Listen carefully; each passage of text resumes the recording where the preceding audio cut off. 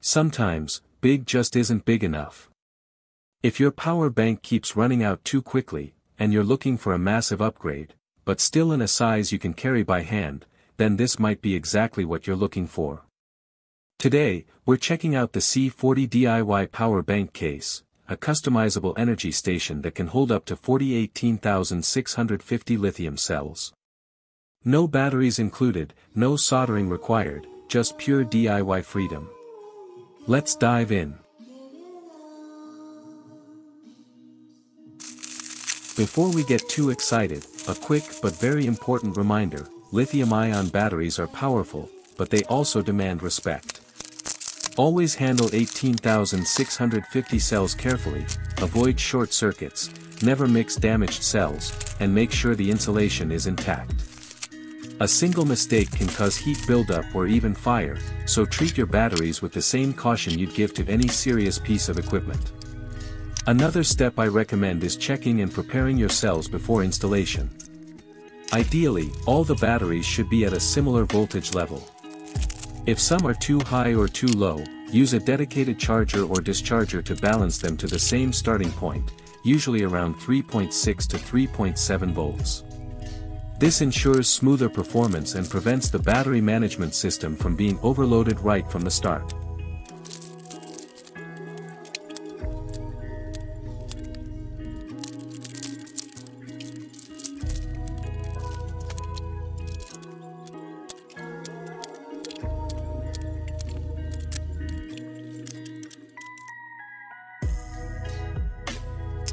This is not your everyday pocket power bank. The C40 is a modular case that you fill with your own lithium cells. It supports up to 18,650 batteries arranged in a 1S40p configuration, giving you massive storage capacity while keeping the form factor surprisingly compact. The case itself comes with a built-in battery management system, cooling vents, multiple USB outputs, and even an LED light panel. Essentially, it's a blank canvas for anyone who wants to build their own high-capacity power station without starting from scratch.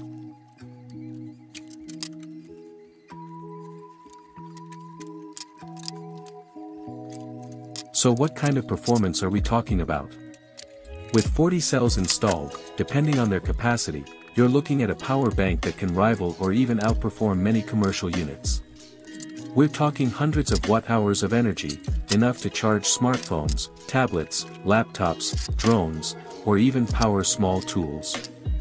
The case offers multiple USB-A and USB-C ports, plus a DC output for higher power devices. It's versatile, making it great for camping trips, road travel, or just having a backup power station at home.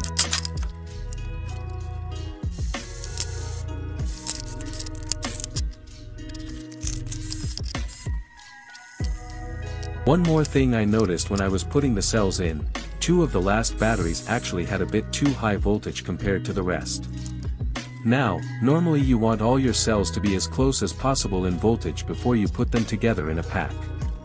If one is way higher, it can mess with the balance once you start charging and discharging the whole thing. So what I did was simple: I grabbed my charger, set it to discharge mode, and carefully brought those two cells down to the same level as the others. It doesn't take long, but it's an important step. This way, when the pack is fully loaded, all 40 cells are working together evenly, instead of a few being overcharged or underused. It's just one of those small details that makes a big difference in the long run. Now here's a little tip from me: it's not something you have to do, but it's something I personally like to add whenever I build a battery pack. The housing itself is actually really well designed. The cells sit firmly in their slots, the springs hold good tension, and overall it's built to keep everything in place without much effort. So technically, you don't need to do anything extra. But I like to take it one step further. After I put all 40 cells into the case, I slid in some thin plastic sheets between the cells. Think of it like an extra insulation layer. This does two things. First, it adds a bit of extra protection, just in case any of the cell wrappers ever get scratched or worn down over time. And second, it helps to fill out the tiny bit of free space that can sometimes appear inside the case. It's not a lot of movement, but if you shake the housing, you might notice the cells shifting slightly. By adding these little plastic spacers, the whole pack feels rock solid, almost like one single block of batteries. Again, you don't really need to do this. The design is solid straight out of the box. But for me, having that extra layer of insulation and stability just gives me peace of mind. Especially if I'm going to throw this in a backpack or take it outdoors, I know everything inside is locked in place and won't shift around. In day-to-day use, the C40 strikes a nice balance. Yes, it's much bigger than your average pocket charger, but it's still compact enough to carry in one hand or fit in a backpack. The LED light is bright and useful, especially if you're outdoors at night or dealing with a power outage.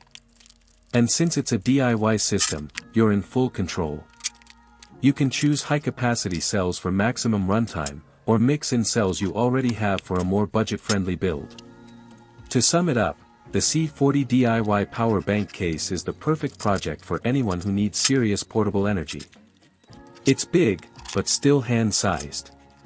It's powerful, but fully customizable.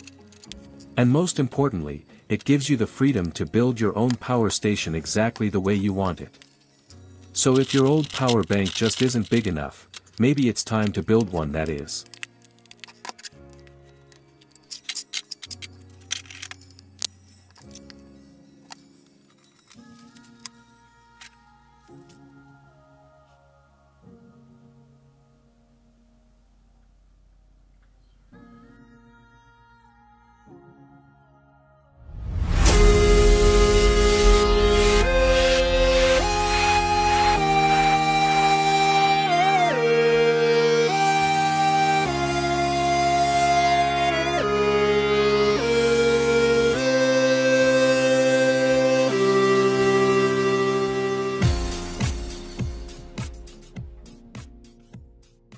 Don't forget to like and subscribe.